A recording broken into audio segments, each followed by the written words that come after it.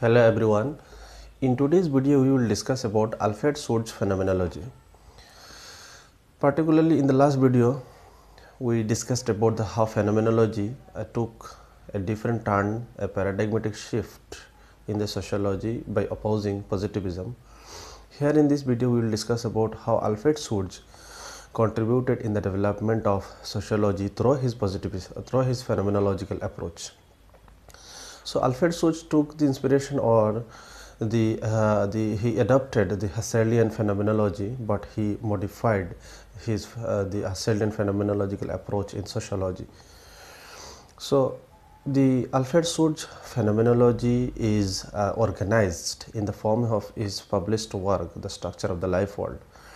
And in this structure of the life world, he tried to understand the life world or everyday life of the individuals in the society.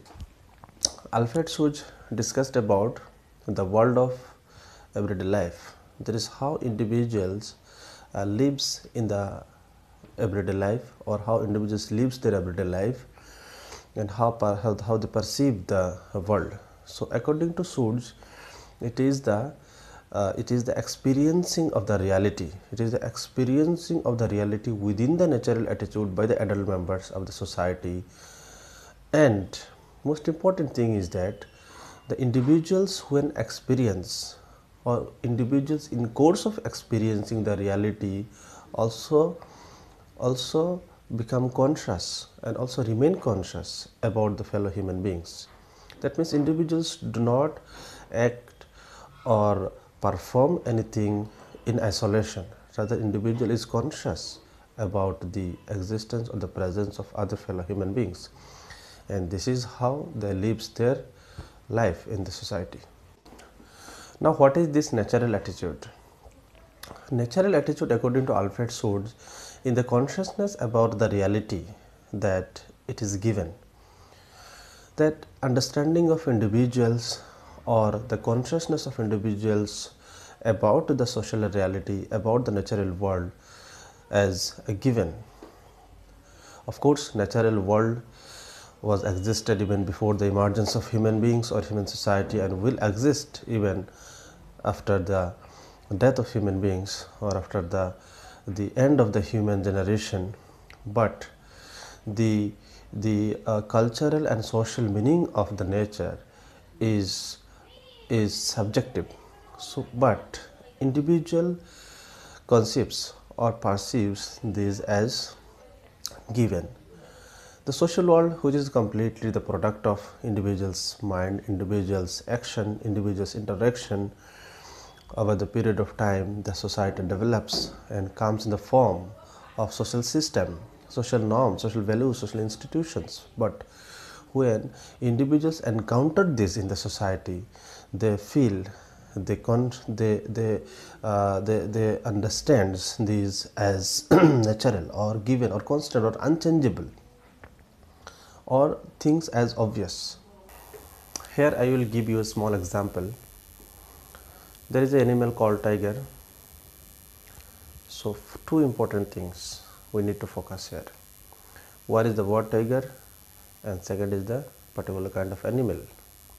What is phenomenology about this? Here, according to phenomenology, the human beings use its natural attitude towards the word tiger. They understands this particular kind of animals through the word tiger, and they believes that this word tiger means this particular kind of animal, but there is no link between the word tiger and this particular kind of animal. This is how individual uses their natural attitude towards the natural world, and how human beings classify the nature into different objects and concepts in their everyday life. According to Alfred Schutz, the natural attitude of individuals or natural attitude of human beings can also be modified. Human beings can modify the natural attitude by their action. Again, this natural attitude can also determine their behavior in the society. So natural attitude is also not static. In course of time, individual modifies their natural attitude, and again the natural attitude determine their own behavior in the society.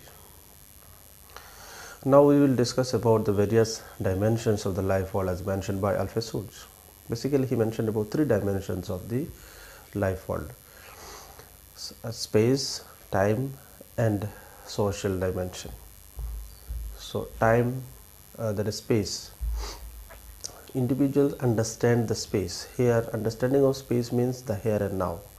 This individual understands the here and now. Human beings who is conscious about here and now, and this is and this is the reason why individuals can maintain the face-to-face relationship. Now, question is the time. Time is very important, which is objective, but human beings correlates this time subjectively with the natural and the social world. So, the time existed even in the birth of the human beings, and it will exist even after the death of the human beings. But individuals, the classification of time, individuals scheduling of their activities and their performance in the society is based on the objective time. So, time is also very important. Individuals is conscious about the society not based on the present but also based on the past, and individual can anticipate, can imagine about the future as well. Then third important dimension is the social. So, a social world which individual creates and lives within it. Very important thing is that individuals do not live in the society in isolation. Individual is conscious about the existence and the presence of other fellow human beings, and this is how they acts and behaves in the society. So, individuals acts and behaves in the society consciously by considering the presence and the existence of fellow human beings. We will continue our discussion in the next video.